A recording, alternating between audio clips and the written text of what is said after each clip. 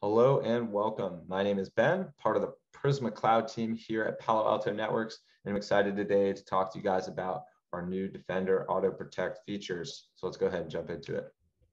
So what I'm highlighting today is the fact that we now have support for Azure, GPC, and AWS to auto deploy Defender agents across your infrastructure. So basically how this works is you define rules to automatically deploy Defenders to protect all your new hosts or just a subset of your hosts. So you're managing some infrastructure or teams that you work with managing infrastructure, deploy a host. As soon as Prisma Cloud picks up on the fact that that host has been deployed, it fits your rule for the subset of hosts you want to deploy agents on. And the agent is auto provisioned from Prisma Cloud to deploy on that host.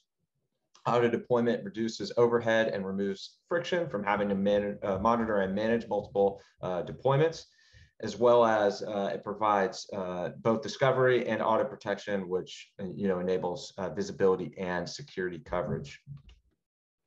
Last thing I want to highlight here is that these agents, once deployed, are auto upgradable, so they will upgrade automatically, as well as the fact that we also have support for alternative deployment options. So if you're using third-party tools such as Puppet or Chef or Ansible, as well as possibly using an AMI or VM image-based automation, you can go with that approach.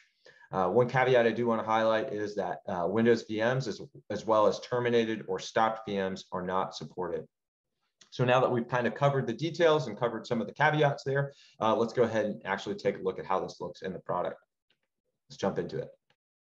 Okay, so the first thing we're going to do in this demo is actually we're going to define our rules, and then we're going to deploy our virtual machines, and then we're going to see the auto discovery and auto protection in action. So the first piece here is defining those auto defend rules, right? So what we're going to do here is go to manage, defenders, host auto defend, and then we're going to add two rules.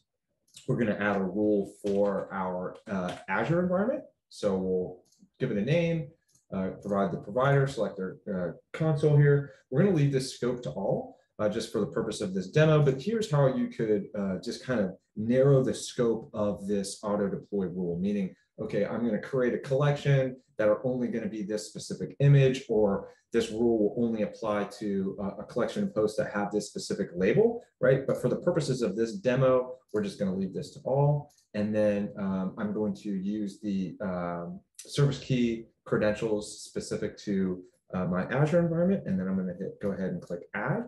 And then I'm going to add my rule for Google. And we'll make sure that we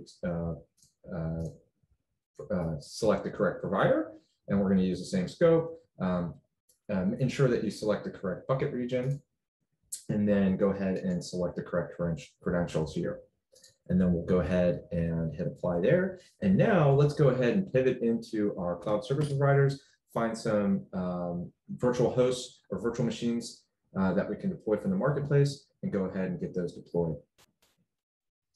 Okay, awesome. So now we can see on the left side of my screen, I'm in my Azure marketplace. The right side of my screen, I'm on the Google Cloud Platform marketplace. I'm just going to grab some virtual machine images from each of these and get these deployed into both of my cloud environments. So in Azure, let's go ahead and set pricing to free, and let's grab like something popular like a Kafka virtual machine. Yeah, one of these will work. I'll grab one of these, get one of these deployed, and then for our Google environment, let's just look at like a WordPress virtual machine. And yeah, one of these will do nicely. I'll grab one of these. I'll go ahead and get these deployed, and then we'll pivot back into Prisma Cloud, and we will see our auto deploy rules in action and see the auto discovery and the auto protect functionality. So just bear with me in a minute, and we'll jump right into it. Awesome. So on the left side of the screen, we've got our Azure environment. We can see our Kafka box was successful in deploying in Azure. And on the right side, we've got our Google Cloud environment, and we can see our WordPress virtual machine is running as well. So let's go ahead and pivot back into Prisma Cloud and see our auto deploy rules in action. So we'll just maximize this. Okay, great. And what we can see here is that both of our rules automatically discovered the VMs that were deployed, and they went ahead and automatically deployed a defender to protect them. So let's go ahead and take a look in our radar view to learn a little bit more information.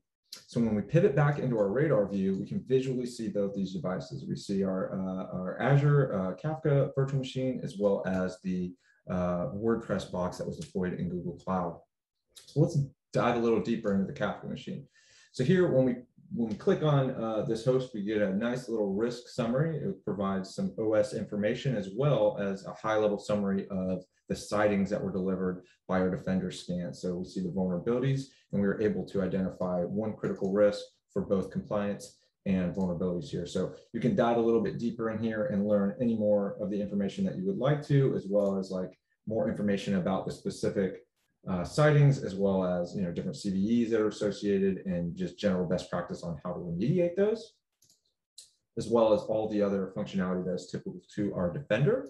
Let's go ahead and look at our WordPress and see what the results of this WordPress deployment were.